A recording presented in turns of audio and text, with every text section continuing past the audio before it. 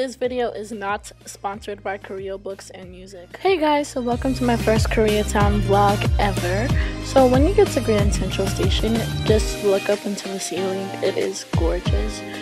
It's just worth the trip to just stare at Grand Central.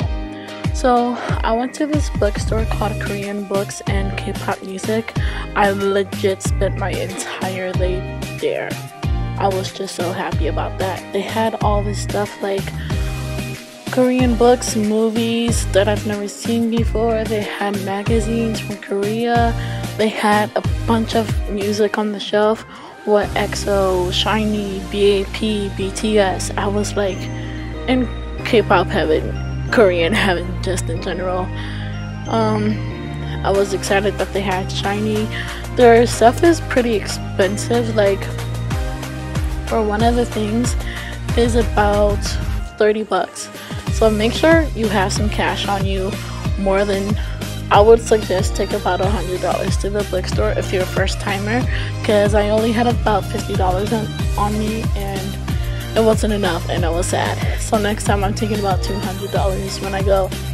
But this bookstore is amazing. Not only did they have basic books, but they had like really old books from like back in the day, which I thought was really cool. I wish I'm still learning how to read Korean, so I'm hoping and wishing that I learned faster. But this bookstore was so spacious, it was so beautiful, and they had a top floor which really caught me off guard, and that I was just like, it's lit. And their top floor is like a beauty parlor and it's just so cute, and they sell clothes and stuff like that, and it's just such a beautiful view of the bottom floor. Up next, of course I had to get some Korean barbecue.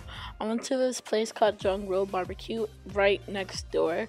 It was okay. Do I suggest going there? No, because they are a bit pricey.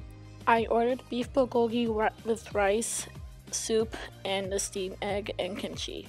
Up next, I had to go to the Spot Dessert Bar. I always go here every time I come to New York. It's just so much fun and it's so amazing. I finally got to go to the one in Koreatown and I ordered the French toast ice cream and strawberries. Really good. And that is it for this Koreatown vlog. I hope you guys enjoyed. I will be posting more over my spring break. It is not happening until March 11th through the 19th, so I'm excited to go back to New York and explore Koreatown in more in depth. If you guys have any suggestions of places I should go to, please comment down below. Alright, this is JJ the Great and I am out.